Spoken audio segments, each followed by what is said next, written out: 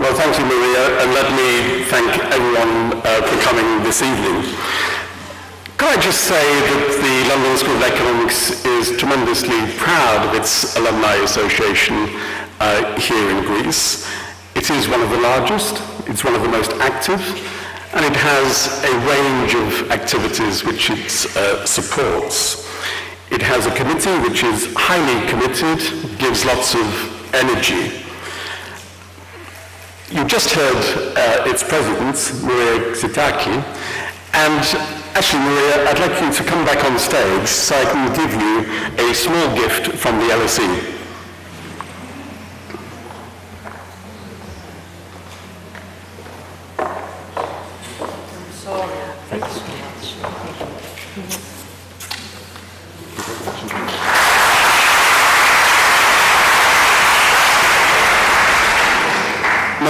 Very hard behind the scenes, and she's helped a lot to make this evening a success, so we're very grateful. I'm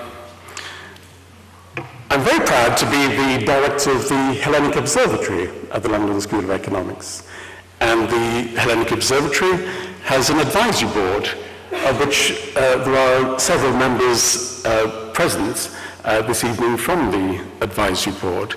And I'd like to thank them for coming, but I'd also like to thank each of the members of the advisory board for their support and advice over the years. It is very much appreciated. In fact, one of the members of the advisory board, who's here this evening, Athena Marko-Michalaki, is not only a member of the advisory board, but also a member of the committee of the Hellenic Alumni Association. So she contributes in both ways, and I'd like to thank her for her contribution as well. On behalf of Dimitris Papadimitriou and myself, let me say that we are truly honored to have the presence of a number of senior public and political figures here this evening. It's humbling that you've come to join us tonight. I won't name you individually, but let me say thank you very much for coming tonight. We're also very grateful that tonight's lecture is being live streamed and will be available as a podcast later. So, to what I hope is my son and daughter watching us at this very moment, I say welcome to everyone outside the room who's watching the lecture tonight. As Maria has indicated, tonight is the first lecture in a second year of public lectures, which we've organized with the Megaron Plus here in Athens. And the LSE could hardly have a more prestigious, more attractive location. And I'd like to thank the staff of the Megaron for their professionalism and their commitment to making this series a success. In fact, can I ask you to join me in thanking, in particular, two colleagues who've been enormously helpful, Maria Andrianou and Irini Andriadi. Can you please join me in thanking them?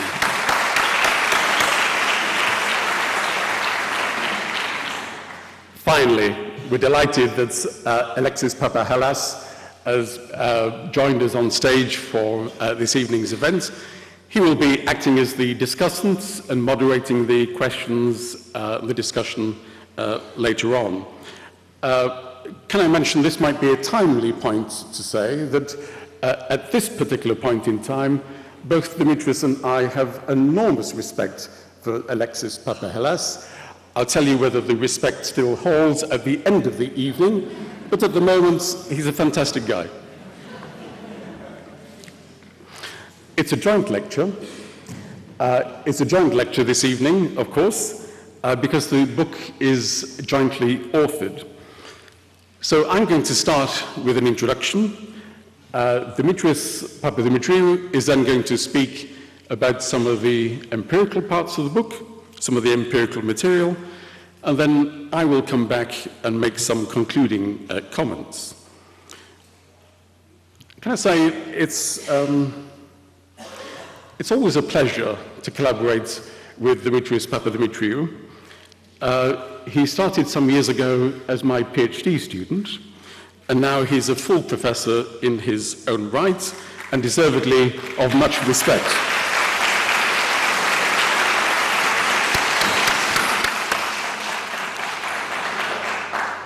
I've learned a lot from Dimitris, and our working partnership is very much one of equals, so I'm delighted to share the platform. So, our book deals with a big question. How can the Prime Minister establish an effective system for the control and coordination of the government in order to better achieve the goals that he or she has set? Beyond these tasks of control and coordination, we might also add the capacity to undertake strategic planning, policy evaluation, and impact assessments, as these are additional functions that we increasingly expect of effective organizations today. How well does the Prime Minister's office in Greece manage these particular tasks?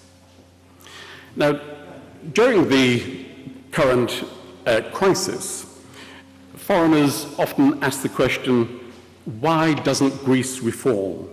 Why doesn't Greece put its own house in order?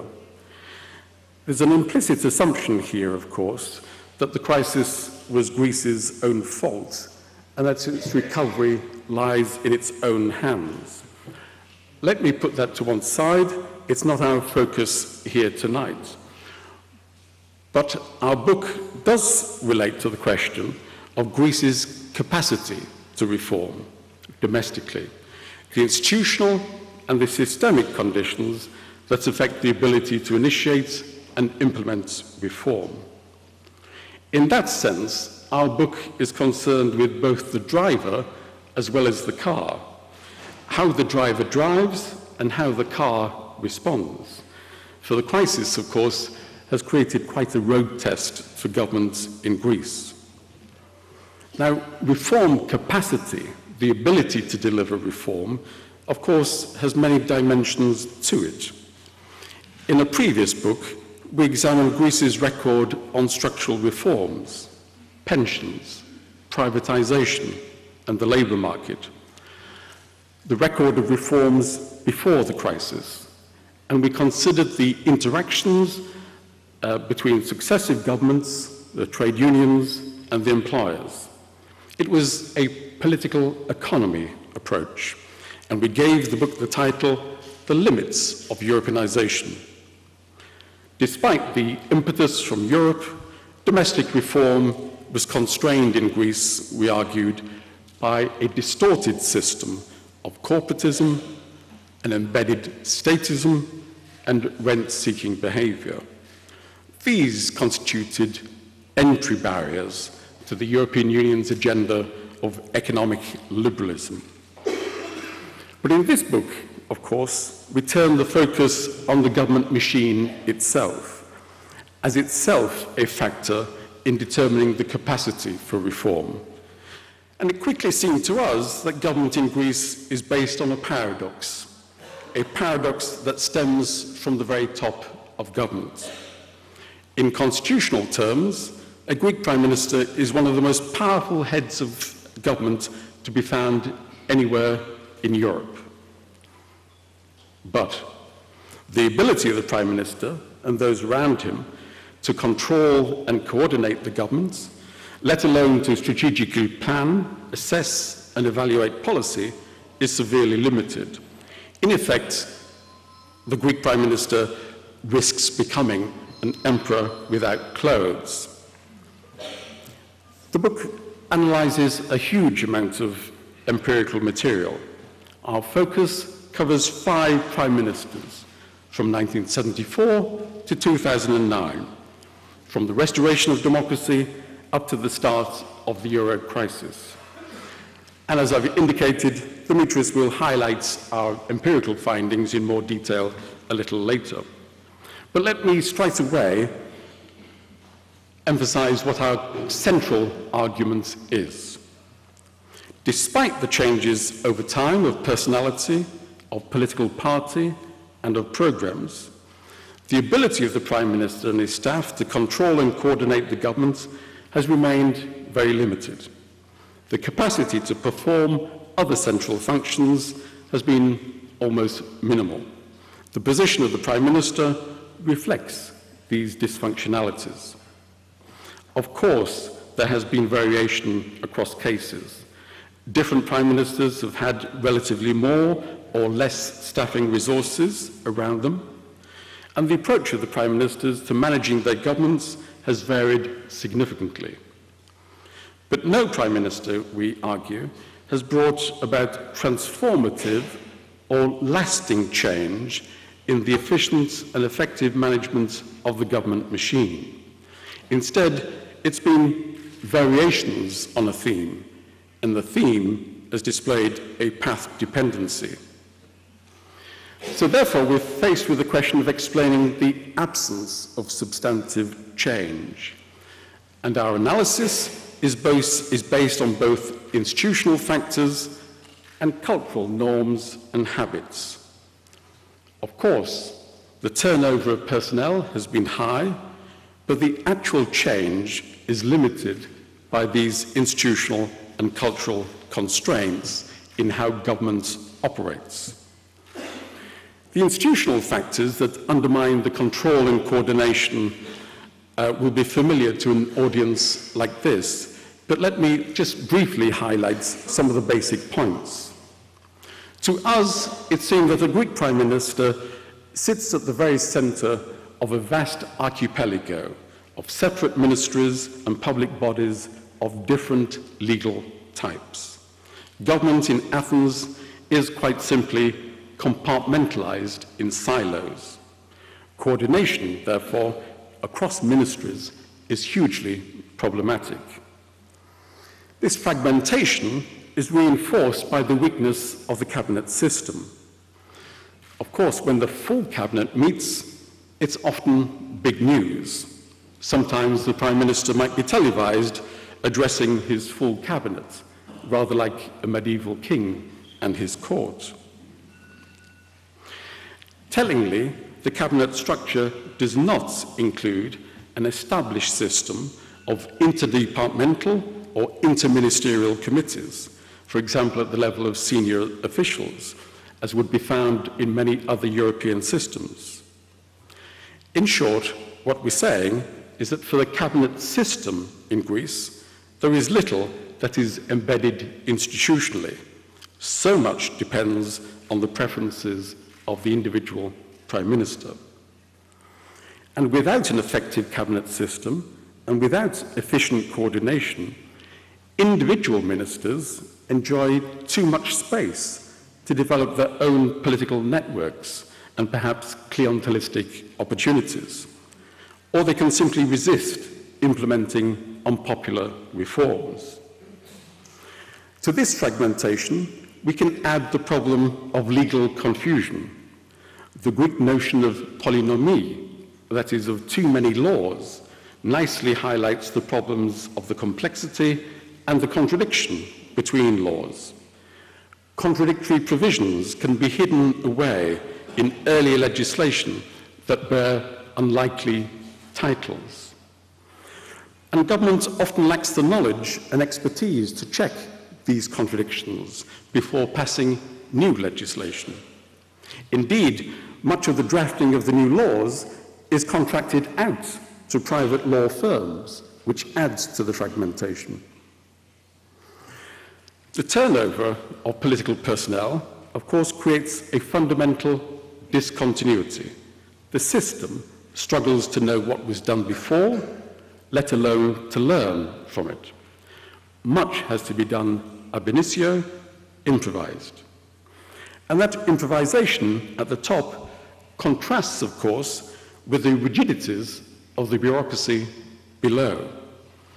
A legal formalism exalts rule-based behavior to excess and undermines the efficiency and the adaptability of the government machine.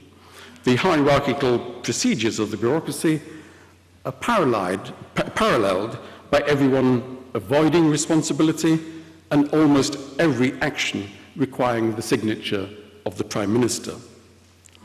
This, then, is a quick and somewhat crude sketch of the organisational structure and operation surrounding a Prime Minister. But we can go deeper than this to look at attitudes, behaviours and expectations in their social and cultural setting. Personally, I think a social anthropology study of governments on the inside in Greece would be absolutely fascinating. For this would give us a better sense of the barriers to change and the strength of feeling behind the established ways of doing things, the established traditions of doing things. For the organisational and the cultural dimensions are interlinked. The Prime Minister and his staff are detached organisationally, but they also sustain social norms, mindsets, and assumptions of separation. And at the very core of this setting is the norm of personal trust. The Prime Minister and his staff traditionally display an absence of trust in the wider government machine, a lack of trust in the loyalty, the skills and processes of the government bureaucracy. And it prompts an insularity and smallness around the Prime Minister's office. All this is actually rather reminiscent of some classic writings of Michel Crozier on French bureaucracy in the 1960s. He also talks of omnipotent formal power being undermined by the feelings of a lack of trust up and down the bureaucratic hierarchy. He also stressed the impersonal rules, the centralisation, isolation, and circumvention in the bureaucratic system. Consider this quotation from one of our interviews. We asked one of the Prime Ministers, "Why did you have such a small staff? You never had more than 12 or 14 advisors. And this, despite you accepting that there were major challenges in control and coordination." His response, I can't see more than 12 or 14 advisors in any one week. Why do you need to see them? How can I trust them if I can't see them? He answered. Well, I said, the head of IBM or Ford doesn't need to see his staff in order to trust them. Ah, this is Greece, Kevin, was the reply. If I had more than 14 advisors, everything I said would be in the newspapers the next day. Now, the exchange I found very fascinating because it reflected two truths, of course, but the important truth stemmed from the Greek setting. The Prime Minister was clearly correct. But it's a mindset that self-limits. It accepts a limit of control and coordination of the government machine. Another cultural trait in the way of doing politics in Greece, of course, has sometimes been that of clientelism. Clientelism places expectations on the leader to deliver. Institutions lack loyalty, political favours are a substitute. Similarly, a Greek Prime Minister might have a sizable staff on the payroll, but often many are deployed elsewhere, working for the political party, with little to do with government, and perhaps not stepping inside Maximu. Consider this second quote from one of our other interviews. It's a former minister talking of another Prime Minister. He said, as Prime Minister, he spent much of his time pursuing favours, rispetti. He would often telephone a minister and ask for favours. He would even call my deputy and ask him to do such things behind my back without my knowledge. I wished he would focus on the bigger issues, but he couldn't leave his telephone alone. To him, politics meant doing favours. Now, clientelism, of course, can distract some, not all, and it certainly misallocates and undermines. We are not claiming that either of these descriptions are typical. That's not the point. But by its nature, clientelism links power and society. Political sociologists like Bo Rothstein calls this a social trap. It isn't government that has a separate culture or mode of operation. Government feeds on society, and society feeds on government. In the classic phrase, mazita fagame. Now, our quick anthropology of government in Greece, therefore, has highlighted just two elements, two major social norms: the importance of personal trust to leadership and its ramifications, but also the impact of clientelism on the wider workings of government. And I've also mentioned another cultural element, the administrative culture and its rigid, rule-based obsession. We could no doubt add other elements, but these, at least for the time being, illustrate the importance of looking at both the cultural dimension alongside the institutional. We are not making an argument of cultural essentialism. We are not saying that a Prime Minister's behaviour is somehow being reduced to a social determinism. Instead, we're identifying a setting, a context that privileges certain norms and behaviour. These are dispositions, tendencies, expectations, not rules. So what we describe in the book is a variation on a theme, the lack of substantive, lasting change. And this is our crucial point. Though 5 prime ministers that we've looked at showed variation in how they arranged their offices, how they utilized the cabinet, etc., none of them produced an effective legacy in terms of the lasting change in the ability of Maximu to control and coordinate the government machine, let alone perform other functions we often associate with the centre of government. And in the book, we argue that this limited functionality has had consequences for the ability of Greece to initiate and implement serious policy reform. That is, for the reform capacity of Greece. Now, I'm going to pause here. Let me pass over to my more attractive co-author, Dimitris Papadimitriou, so he can map for you the differences between the 5 prime ministers in how they manage the governments, and I will return a little later. Dimitri.